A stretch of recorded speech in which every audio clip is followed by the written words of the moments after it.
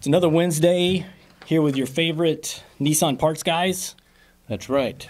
Russell and Tom. We're here today to talk about D41 accessories and D41 accessories only. Yes. Almost all of them. Pretty much all the ones that are in your must-have list. The wish list. The wish list. The ultimate wish list. Have you seen these, Tom? I have seen them. I'm going to admit to you right now that they don't do much for me. No? No. I know they do a lot, but for me personally, it's just not, to me, it's not an exciting part. It's not exciting, but if you are installing electronics on your Nissan, on these, they have these for just about all the current model Nissans. So if you're installing something like a wireless charging pad, under your kick panel on the passenger side, there's a wadded up bit of wiring under there with a plug that this plugs into. Mm-hmm. And then this plugs into your accessory, whatever accessory you're installing, you tap it in here. And you can tap multiple accessories into one of these, and then you don't have to cut up your factory harness. Right, and a few of the accessories listed that thing works for: drive recorder, yep, frameless rear view mirror, security impact sensor, virtual key and wireless charger, and many more. Yeah, it's a really nice accessory. While it's not very exciting, I know our techs have used these for non-Nissan accessories too, like GPS devices, vehicle trackers. So one of the things that I don't think we've ever had one of these bed assist. No, and I'm actually surprised at the how well made that thing is. In the picture, it looks kind of spindly, like it's maybe like the size of your fist. But no, that thing is quite robust. Yeah, this thing is super nice. I got some video. I installed it on one of our new trucks and got some video how to use it and things like that. And the handle, I was really impressed by this. Yeah, it's all cast aluminum, and you're not going to lose grip on that. Yeah. So me and Tom were getting in and out of the bed of a Frontier yesterday, and he was talking about, what a pain it was to get up on the tailgate of that truck. And that's a stock height truck. Imagine if you lifted it an inch. Mm-hmm. And you guys can come on here and be like, no, yeah, it's hard. And this is will only work with the Utilitrack system. Correct. Correct. And it'll install on the driver's side. And it's the way that this thing locks in into the track, so it's not going to move or anything. Gotcha. And then you just tighten it up with this thing right there. One and done. It's got a lock washer on it, so you won't have to worry about it loosening itself up. Okay. Cool. Bed extenders. Now, I didn't put one of these together, and if you've been around trucks long enough, you know what a bed extender is. If you have Utilitrack, I think the bed extender is a necessity. Yeah. Because you can slide it. You can slide it all the way up to the cab, and if you have things in there you want to secure, like a couple buckets of paint, rocks, whatever. Maybe you got a deer back there you need to shove up against the cab. Yeah, you don't want that flying out going down the freeway. But yeah, they're really nice, and the good thing about it, you can flip it the other way and put the tailgate up. Right. That way you don't have to take it in and out, and on the Utilitrack it's kind of it's not a permanent install, but it kind of is. And it's nice too, because if you have the Frontier with the 5-foot-long bed, you're going to drop that tailgate to get an extra 1.5 feet. Yeah. But then you have to worry about stuff slipping out. That's right. And then that bed extender, you have to worry about that. So while we're on the bed, Tom wanted to put a tent in a Frontier, so we got one in, and we drove it out into a parking lot and set it up. I would say on a level of 1 to 10, easy being 1, 10 to being hard, where would you rate it? I would say between a 3 and a 4. And that was the first time. First time doing it was a 3 and a 4. Yeah. Second time, taking it down, putting it back up, it's cake. It's a 1.5. Yeah. I mean, once you know where everything goes. Yeah. Super cool. But we got a little video here. We're going to splice it into this and run you through some of the features. You can see the install and all that good stuff. And yeah, enjoy. So today We're gonna show you the in-bed tent for the Nissan Frontier. 5-foot bed. Yes. They have one for the long bed too, so make sure you get the right one if you want to get one of these. Here, you do the honors. Okay, let's check it out. We haven't seen one of these yet. This is our first one. We decided we are gonna come down here in the parking lot and pretend like we're camping. What do you guys think about this blue truck? I like this color a lot. It's kind of like an electric blue. Yeah, it's got a ton of metallic in it. Okay. Here, I'll hold this. Good.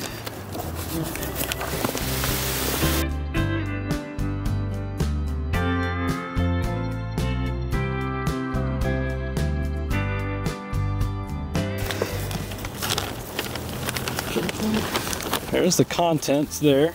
Tent bag, tie straps, pole bag, tent, stake bag, rainfly, tent poles, awning poles, gear loft, guy lines, stakes, awning poles. Oh, this is a door right here. Is it? Yeah, it's open.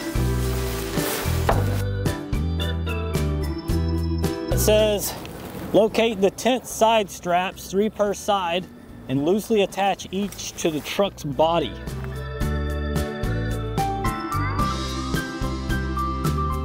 Well, it shows it up top. Is that right? So it goes in the back. It's got to go down to the bottom. Right? Yeah, look at that. That's perfect.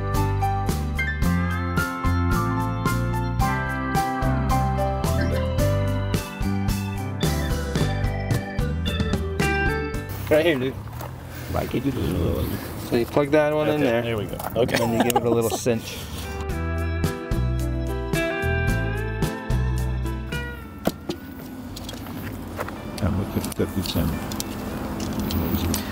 I think there's going to be some good fish in that stream over there, Russell. Yeah.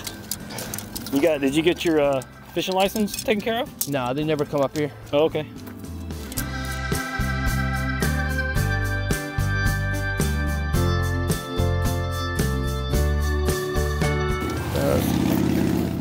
Alright, let me see here how far I'm going to have to put this thing.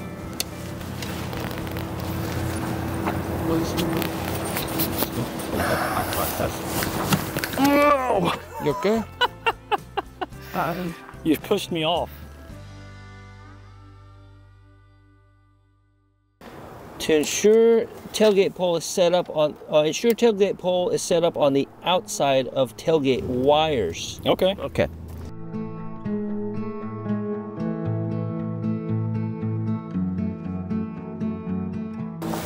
I put the long one in there. I just picked it up and I'm going to do the short one. fine by me. I think it's the short one. That way this clamp goes down the way. All right. Tom says short is the way.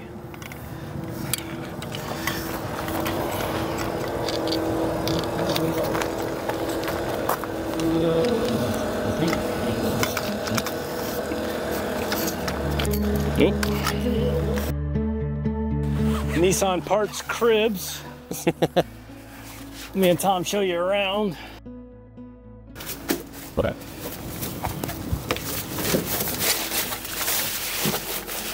Fold that up.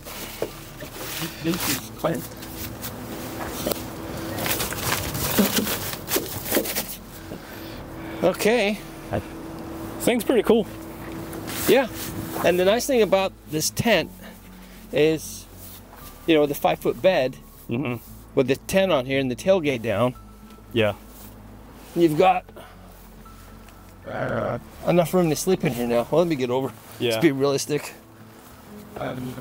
Yeah. Yeah. Plenty of room for 2 people. All your gear is going to go inside the truck. And we got vents up here. So depending on how much airflow you need, because even when it's cold out, it kind of sucks to have the thing sealed up tight. Got a vent there, and then the windows. Ooh, The back. can you open half the window? Yeah. Oh, that's cool. This thing is ready to be customized, guys. Just roll these up. Okay. Yeah. And I like that it's got these toggles instead of having just the, the strings hanging. That Yeah. it seems like the strings are never long enough. Yep. Yeah. And then you got your pocket right here. Yep. Open that back window. One of the things that me and Tom noticed is that if you leave your truck window open in the back, you can have access to the cab. So put your cooler right there, grab a cold one, maybe charge your phone, run a cord. You got a, what'd you call that, Russell? Carabiner? Yeah, you can hang a light, a lantern, lamp up there. Yeah. And it also comes with a rain fly. Yep. And does it come with anything else? I think that's it. We're not putting up the rain fly today because, well, it's not raining. So, let's get a little walk around the outside of this thing.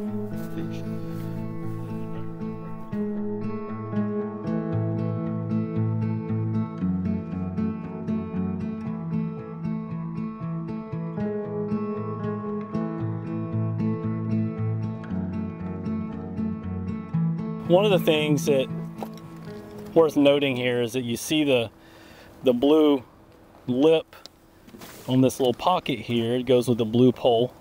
So these poles here on the awning are adjustable, so they're really easy to get on. You just put it on. Oh yeah. This is an internal hammock for putting your shoes or your gear, anything fairly lightweight, I would think. There you go. We're not gonna set that up.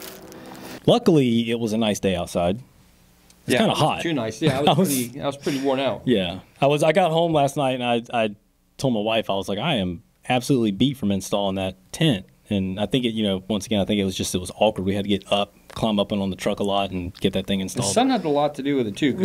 We were right. It's like the first time in months we've had sunny days for almost a week. Yeah. And being out there in the sun, it just kind of makes you want to have a nap. Yeah. One of the things that I didn't even know existed was this bed net. So this is like an envelope style net that stretches. Now I'm gonna tell you right now, once it's on and installed on the tie down cleat, it's really hard to get off because of the way that this is. So it goes up in there and around, and I mean feel it, and it locks into there really good. Oh yeah. I didn't really have a whole lot to put in there, but this one is definitely more heavy duty than the ones we see in the cars. Thicker, stronger. An envelope style. So you mentioned this earlier to me. Yep. And I was like, what is envelope style? So it's literally once it's in there, it's not just like a netting for your bed. You can actually put stuff in there? Yeah. Yep. Oh, I see. Okay, yeah. Okay. So if you got some muddy shoes or something, maybe they're wet and you want to put them in the bed and don't want to lose them, there you go. Throw them in there. Boom. They'll dry off on the way home. And can you put this, it goes up by the cab? Can you put it further down the bed? You can put it wherever you want. Okay. But closer to the cab, it'll get less blown about. Yeah, I put it by the tailgate. That's where I did it, just so I could get some video of it and things like that. Now, we had somebody, let's see. I think this is silly. You do? I've always thought it was silly until I ordered one in. This thing's heavy. Pick it up and feel how heavy it is. Oh, I just about pushed the table over. Yeah. So this is a Bluetooth speaker / FM radio. I think it's wild that this thing will do FM radio, but it will. But Nissan came out with it to mount into the Utilitrack of the Frontier, and I don't have the bracket that actually mounts it into the Utilitrack, but what I do have is I have the mount that Nissan has that is made to mount it on your garage wall when you take it out of your truck, so you can jam. Is that what that's for? Yep. Really? Yeah, because you got these giant lag bolts.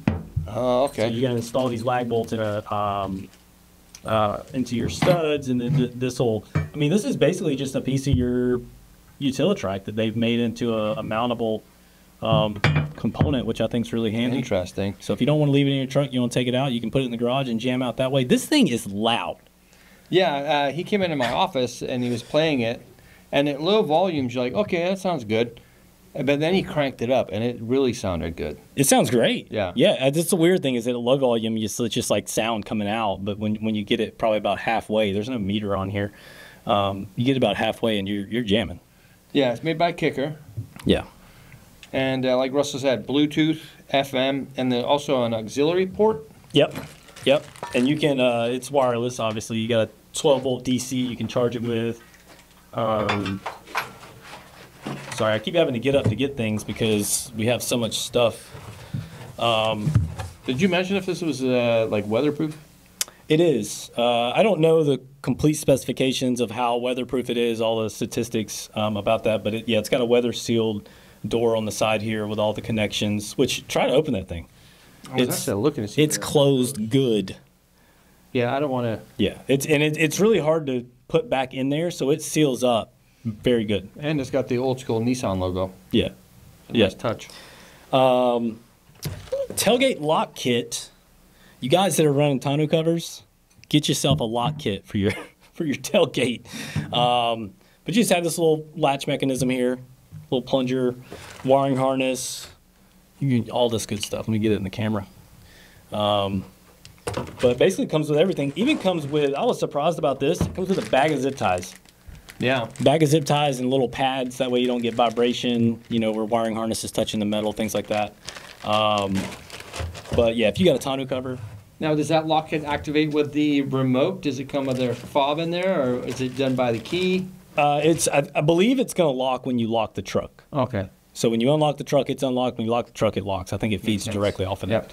Yep. Okay. So, moving on. I think we're down to the drive recorder.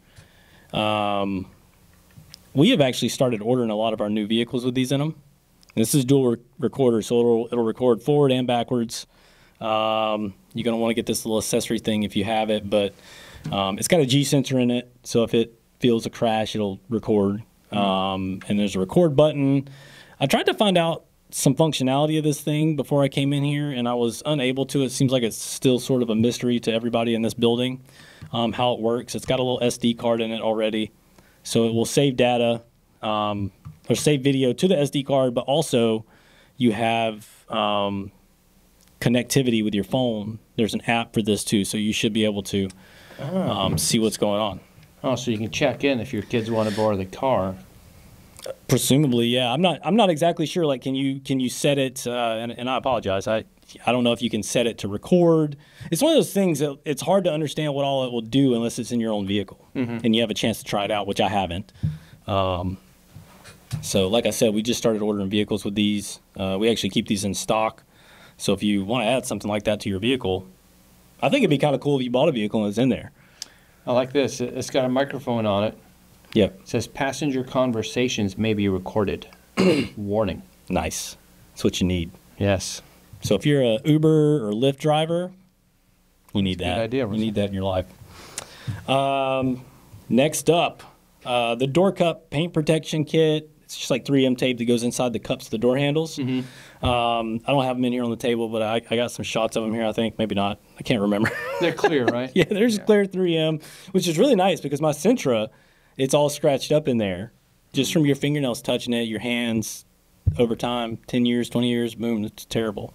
So I think those are kind of nice. Now, Tom, you have over there, you've been waiting. Yeah. This is your chance.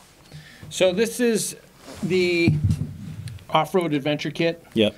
It has a lot of stuff in here. There is a video that Russell did a while back that was kind of an unboxing or unpacking video showing you all the contents. I don't know. I'm not going to get everything out. Maybe we could put a link in for the... Yeah, I'll stick a link up here. Look in the description. We'll have links for all this stuff in the description. It's going to take me 2 hours to make links for all this stuff. Yeah, and this is completely separate and different from the first aid kit or the medic kit. Yep. But yeah, it's a good heavy-duty backpack, packed full of stuff. It's got lots of little... What do they call stuff? Mole or whatever. Yeah, something like so that. You can clip stuff in there. Yep. But yeah, check out the video and we'll review that video. Maybe we can do another one that's a bit more current. Yeah, it'll be better if we do it now. I think so. Let's see here. The black exhaust finisher, I showed that off in the hard body edition Frontier. Tom, did you have it in for a video before? I got it in before, once before. It was, and a customer ordered one too. Yeah, it's a nice little touch. It's subtle. It's one of those things that's, kind of, it cleans up that tailpipe. Yeah, it's nice. It's got a really nice finish to it. Yeah. Floor mats.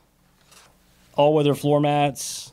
Yeah, if you don't have I've said it before, if you don't have all-weather floor mats in your truck, what are you even doing? Yeah, it's basically, me and Tom were talking about how we're going to start a really hardcore gatekeeping club, and you're going to have all-weather floor mats to get into it. Yeah. It doesn't matter what you drive. You could have a Prius for all we care.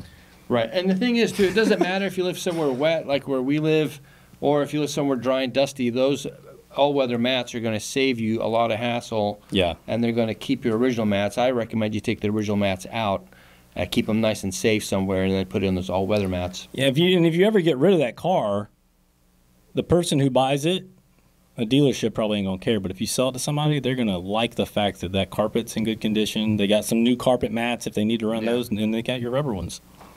But yeah, we have mats for all of them. We also have carpet, but, We don't sell many of those, though. Yeah, not around here especially. Halogen fog light kit. I've got those on the floor over there. I was really surprised pulling those lights out. They're really well made, really nice. They're heavy. You can kind of feel the quality of them, and you get a new multi-function stalk for the column there with all your new switches, so your fog lights will work properly. But yeah. If you got a Frontier without fog lights, once again, it's kind of like all-weather mats. What are you doing? That's a big switch.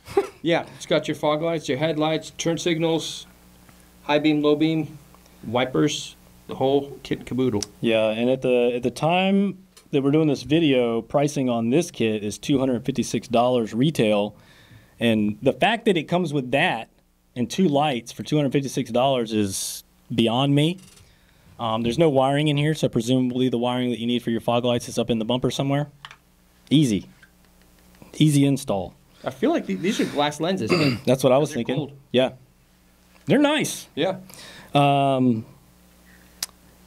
Exterior graphics. So the hood emblem, or the hood decal, you got the standard just kind of black one with the tread on it, like on the hard body edition truck. And then you got the Nismo, which you can see here. But I like the way that looks. I wish I could get something like that and stick it on my Pathfinder.